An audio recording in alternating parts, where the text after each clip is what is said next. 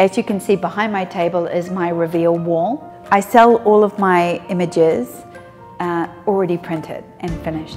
You give me one camera with a good lens and you give me one girl, then I could make $3,000 a day. I've spent my life mastering my craft and I want to honor it by making beautiful portraits that are worth being paid, and you're worth being paid.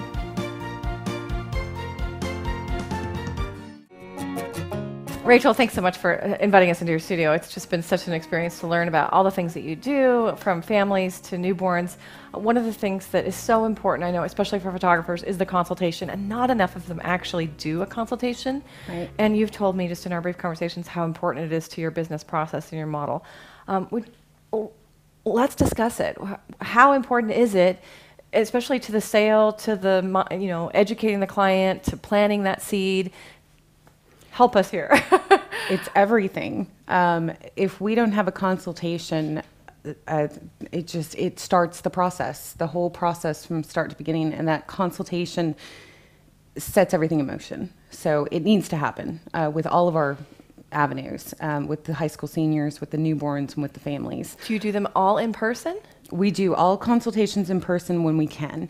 Okay. We do have some out-of-town clients. We'll do by phone if necessary, but we try not to do that if we can at all get them into the studio, because, well, when you walked in, the first thing that you saw what we're about is wall decor. Yeah. And so them seeing that and seeing what we're about and seeing the different styles of portraits, that is so important if we can get them into the studio, and the way we designed it so that it's about them. And all of that in the beginning, just setting that stage, carries on through the rest of the process and the relationship. I was going to ask, how do you get them to come in? I mean, so many photographers say to me, oh, I could never get my clients to actually come in for a consultation. How do you do that? That's an interesting question. We don't have an issue with that. Really? Okay. I don't know. That's interesting. Is it just I'm trying to think maybe what do we do that does? I think it is. It's part of what we do. There's no question. There's no can you. We need to first set you up for a consultation, and at that point, we will schedule your session. So we don't schedule anything with them before the consultation. Maybe that's part of it too, is that we are unable to move forward until we have a consultation, and that's how we approach it. So we tell our clients the first thing that we're going to do is we're going to schedule your consultation. That's when you're going to come in and we're going to plan the session. We're going to figure out what location. We have locations from very rustic to very manicured to wide open spaces. So there's a lot of different styles and looks to fit our client's style and their homes. And so we tell them that's the first thing, is they'll need to come in and us sit down and decide where we want to go. For the newborns, we want to talk about color palettes and let them look at the blankets and props that we have here on hand. So it's almost a requirement that they come into the studio. I mean, we don't say it's required, but it's expected. It's expected. Yeah. And we tell them at that time, we'll look at our calendars together. We'll find a date that works for both of us, and we'll get their order appointments scheduled as well. So we tell them be sure to have everybody in the family schedule on hand, kind of knowing when they're available, when they're not. And then we'll be able to talk through some of the prices and products here as well when you're here, talk about clothing and get everything set and ready to go. I was going to say, as a business owner and with the sale in mind, what is your top goal in the pre-consultation? And is it more for you or is it more for the client? I think it's both. One is, especially with our newborn clients, we tell them it's so important for them to meet us first. That they need to feel comfortable with us and meet us. And even with the seniors, we want to meet them first, so it's not showing up to a session, hi, I'm your photographer today. It just makes the session so much more comfortable when you recognize faces out on a location and you see them and it's, hey, good to see you guys again. Instead of it being like awkwardly, okay, here's our introductions and now we've got to jump right into shooting and they don't know what to expect or what to prepare for. And also, so they have an expectation in mind. We don't do multiple outfits with our families. We do about 4 is our goal with seniors, maybe 5 max. And we tell them here, choose these outfits and here's why. If we even narrow down to 10 images per outfit and you do 4 or 5, we're at 40 or 50 images for you to narrow down, which is very difficult to do. And so we kind of get all that established at the pre-session consultation. So it's important for them because they feel comfortable and they know what to expect and they're prepared and they're excited. It's important for us because we lay the groundwork for our process and what we're going to do. So when they come in for the session, they know what's going to happen. They know what we're shooting for. And then when they come in for the order appointment, they know they're coming in for an order appointment. They know that's when we're making final decisions. That's when all decision makers need to be present. That's when they should probably schedule to have sitters, if at all possible. And we say it delicately, you know. It's like, you know, we love kiddos, obviously. We love children and all. But if there's a way that you can, you know, make other arrangements for them so that you can focus, you know, so that you can make some big decisions, because we're talking about doing home decor. And so we get all that established in the beginning. We also go through a process based on our locations and everything, and our policies, and get all those things ironed out so there's no questions, because the mistakes happen when there's questions. When things are left untied, that's when the ball gets dropped. And we don't want that to happen. We want to make sure everybody's on board, knows what's going on.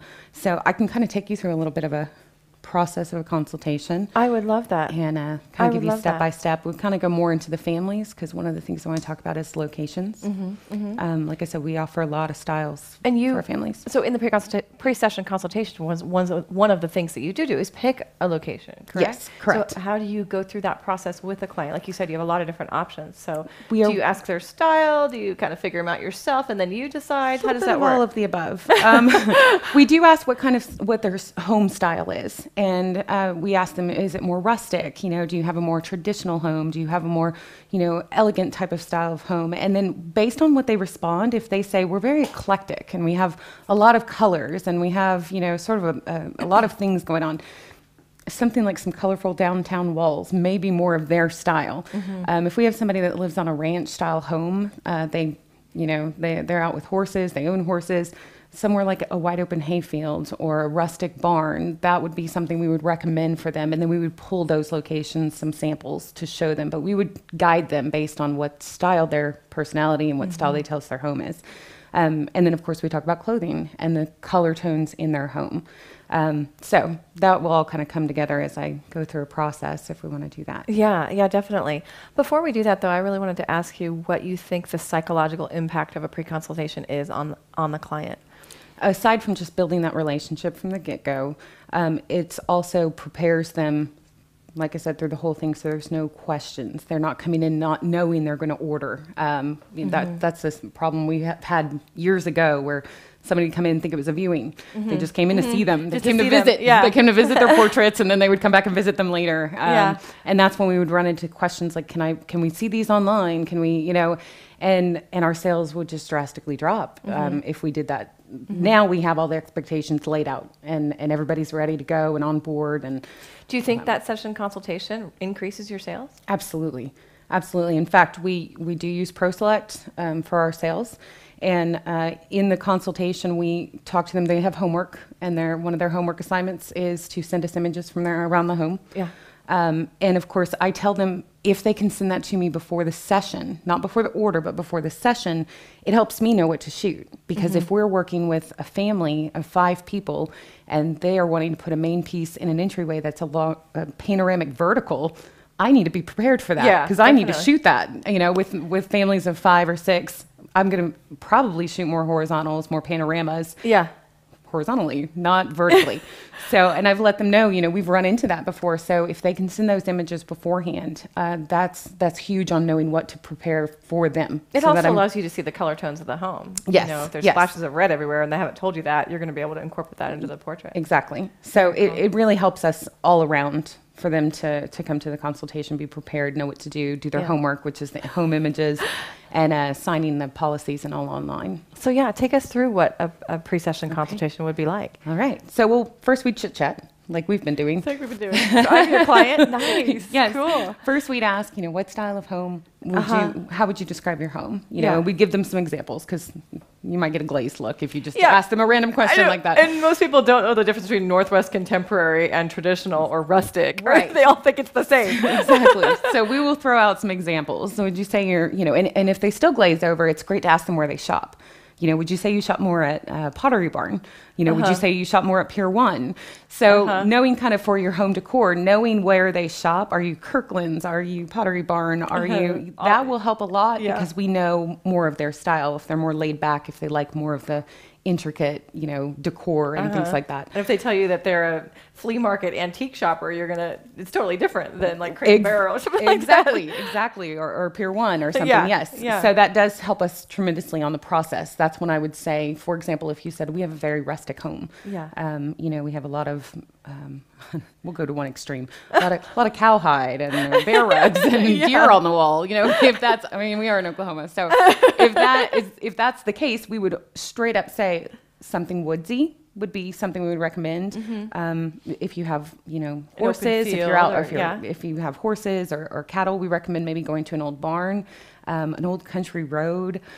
So we'd throw out a couple of options, and then we would go in and look at a couple of samples and pinpoint which one they're drawn towards. Okay. So then we would say, okay, well, that is a morning location, or that's an evening location.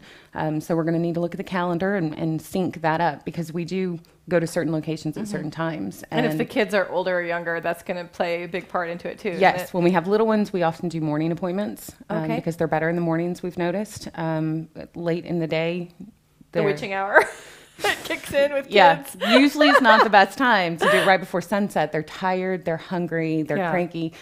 So we try not to do those sessions in the evening, and we would encourage them to choose one of the morning, or that's what we would straight up recommend. I would love it if you would take us through like how a consultation works. I mean, I know I'm a photographer too, but it might not be an exact replica, but at least we can kind of see your process, and it would really give us an opportunity to hone that in for our own studios. Absolutely. Well, so we've established the location that they love at this point. That's the next step this would be the next step that we would actually go into, is after we determined what location that best suits them and their family. They're rustic. Right. We would, choose that rustic location, like the wide open spaces we talked about. And then we will go into our website. We also have our website. I'm going to cut away for just a second and say we have 4 different sites on our main site. Okay. So we have a family site, a children's site, a newborn site, and a senior site. Okay. So when a client is going in to look through our website, they aren't looking through babies and families and seniors to get to what they want. Yeah. To find the family information. So we have those segmented just like we do the studio. So, but we do have these client links on everything. Okay. So on the website, right in the middle, and we show them this on the website while they're here, if they go to clients, the very first item on this drop-down menu is your home, and essential to, like I said, the session itself as well as the order appointment. We'll go in and show them that we have a link here that shows the ProSelect software that we use, and tell them, we'll be able to show them to scale on the wall exactly what the portrait's going to look like. We tell them to send us an image from their home. Actually, we recommend a few spaces they have in mind, because we may want to do a collection of images on one wall and a main piece on another.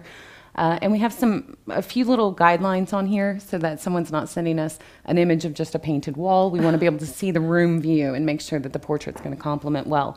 So we have those few little things: stand back in the room, try to shoot as straight on as possible. And then we use Wufoo, Wufoo.com, to build these forms and create these links in our site so they can actually go in and fill out their name, their phone number, give us a reference measurement, or do a piece of paper in their image, an 8.5 by 11 that we can and they can upload that directly there? And they upload it directly to our site by just clicking browse. Oh, neat. So those will send them to us, and then we can load them in with their image files. Do you have problems with people not doing that or not getting you images? Like I said, I tell them it helps me with the session. That helps tremendously. The 8.5 by 11 piece of paper helps with them not feeling like they need to be doing measurements and all of those things.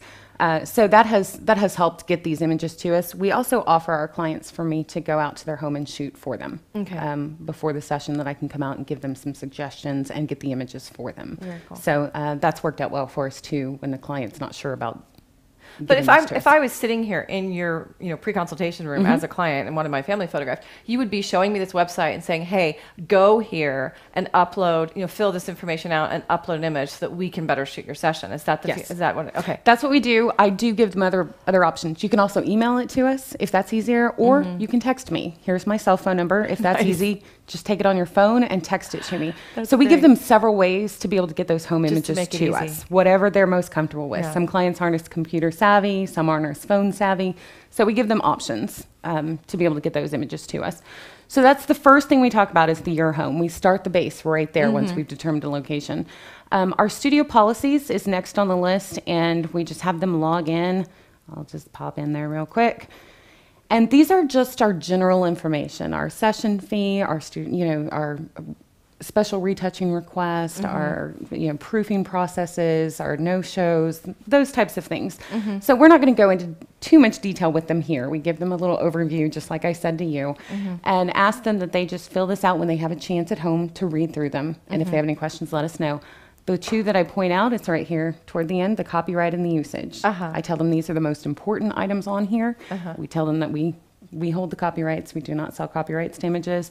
And the usage allows me to put samples in the studio or images on the website. So that's very important for us to get this from them so that we can do that. Down on these two little forms right here, they can put their minors' names. And then on the next one is the primary or parent or guardian. They sign those for us. And the next one that I want to talk about is the risk and confidentiality agreement. Sounds really scary. It does. We say that to our clients. We know it sounds really scary, but it's not. And we let them know that we work with a lot of private properties. Some of our fields, we've got contracts with the landowners. And in order for us to be able to go to these locations and get these contracts with landowners, they want to make sure they have absolutely no responsibility for us being out there, number one. Number two, they want to make sure that the clients aren't going to be showing up out there at some other time to have a bonfire or to go fishing at their pond. Or so that's part of what... to protect the landowner. Yes. And whenever we approach a landowner about using their land, this is one of the first things out of my mouth. We have our own liability insurance. I can provide you with with a certificate of coverage for your address that shows that I've got myself covered, my clients covered, my equipment covered. You are at no risk whatsoever, and that we have our clients fill out these forms before we will ever take them to a location. Photographers don't do this. No, they don't. Why not? They trespass. I think a lot of people don't think about it. And there's so many things about going out to, open fields are very popular. And just because there's not a fence around it doesn't mean someone doesn't own it. And there's not a risk of someone being fined for trespassing or in Oklahoma or some other places shot on site. So we do make sure that we get all of these things taken care of in the beginning. My liability insurance has every address of locations that we go through my business owner's policy and everything. And then we, of course, let our clients know. Part of this form says you're choosing a location that is not manicured. They don't spray for bugs. If we're going out in the woods, there could be You could get ticks. hurt. There's going to be sticks and thorns and things like that. So we let them know if you choose this location, there is a slight risk involved going there, and that the landowner has no... Is not liable. Is not liable. Thank you. Yeah. So having all those ducks in a row are really important, and then having the client understand that not only do we have this in place for their protection and to let them know what's up, but also we just want to make sure that they know the location that they're choosing. And I'm sure it's protection for you too, in case they should get hurt on that land. Yes, there's protection for us built in, and the confidentiality part of that, we explain to our clients that we work really hard at finding confidential locations, places that we can take them where nobody else is. We're not going to show up at a park where there's photographers everywhere. We want somewhere where they can go, feel comfortable, enjoy the session, and not have people walking through their shots. And so we tell them we keep these kind of on the down low, and we ask that they don't tell anyone. We also don't meet our clients at any of the locations directly unless it's a public place. We always have them meet us at least a couple miles down the road for the session, and they follow us. Interesting. And they leave, and we follow them out. Interesting. Well, it also keeps their portrait unique. I mean, they won't have anything like everyone else does. Exactly. And we're constantly scouting. We're constantly scouting for locations and getting those things together. So getting those landowner permissions, though, is just so important, because a lot of permit fees continue to go up as, people are not paying attention to those types of things. Well, and then your respect as a photographer in the community just does nothing but increase. Yes. It really does. Very cool. So, let's keep moving. All right. So we talked about the forms that we have online and the two different very important forms. Now, for our newborns, we don't have them obviously sign that second portion. Or if we're going to somewhere like Philbrook Museum, which is a beautiful manicured location that is a public place. We won't have them sign that second one. It's only for places that we're going that are out in the woods or on private property. Yeah. So I just want to go back up to that little clients tab. And we've got some general questions here, our hours, you know, just basic information, things like that, that we recommend they read in their own time, just general questions they'd like answered. The what to wear section, we recommend to our clients that Bottoms they start. Yes. That's awesome. We actually ask them, do you have more warm tones or more cool tones in your home? Are you more blues and grays? Are you more, you know, creams and tans? And based on what they tell me, I say, this is a great place to start. Now you can go from here, but this is a great place to start. And we have the 2 different tones. We tell them we don't want them to look like a team. So we recommend not doing all the same shade of a color if possible. Sometimes they do, but this is a good starting place. And you can see here we show that style is important. We don't want everyone to show up in the same polo shirt. Yes. We'd rather them mix it up a little bit, show some style, show some personality, but within the same tone that they choose. And then, of course, the bottoms, keeping it all the same tone, but still different style. And then we talk about accents. What color pops do you have in your home? Teals, reds, yellows. And then we have examples on here of how to add those accents in and how to bring color tones together to tie it into a family portrait where it complements their home, but they still have personality. They don't look too matchy-matchy, and it doesn't feel quite so planned. This feels so much about client education. Yes. Just really teaching them what's right and what's not. Yes. Powerful stuff. And I think they pick up on the fact that we want this to be Special. as flawless as possible. Yeah. And really the best portrait that they can possibly have at the end of the experience. So we do spend a lot of time with each of our clients, and we go through this process. I'm going to go back up to the top here real quick. So we do have 2 more little things on here. There's a friends and family after their order is completely done, retouched. We can put those online for friends and family with password protected and a copyright logo on it. But that's for after they've completed all their decisions. And that would be located on that tab. Yes. We do often get the question, can you just put them online first? Yeah. We tell them that honestly, we've tried that in the past to let clients kind of look through first, and they always change their minds when they see them on the main screen. Because when they can compare and they can zoom and they can see different expressions, they change their minds. Yeah. So it's really pointless, and it's a waste of time for them to try to do that before coming in. That they need to come in, make those main decisions here, and then that online thing is just down the road. It's just we do icing that on the later. cake. It's just icing. It's a side item. So, and the last thing with WooFu, again, we have a little your experience form. We tell them we'd love to hear about the whole process. If there's anything that they loved, anything that they wish that we offered, anything that they would love to see us start doing. One of those was destination sessions, and we've just started doing those this year. A client had recommended it and asked for it, and we did some beach portraits this year. Cool. So it's a great little tool for us and a way they can give us feedback. Nice. So they see all this on this website here, sitting in the hot seat, and then they can go home and look at it again. So Correct. They have time to spend with this stuff and really think about what they're going to be wearing, et cetera, et cetera. Exactly. And I offered all my clients, if you'd like to lay all the clothes out on the floor, on the bed or something and shoot it and send us an email and ask our opinion, we'd be happy to, let you know, maybe a jacket with that or maybe put a scarf on or so they know we're very invested in this whole process with them. So now do you talk about products that the client might want during the pre-session consultation? We do. First, we get them excited about the session.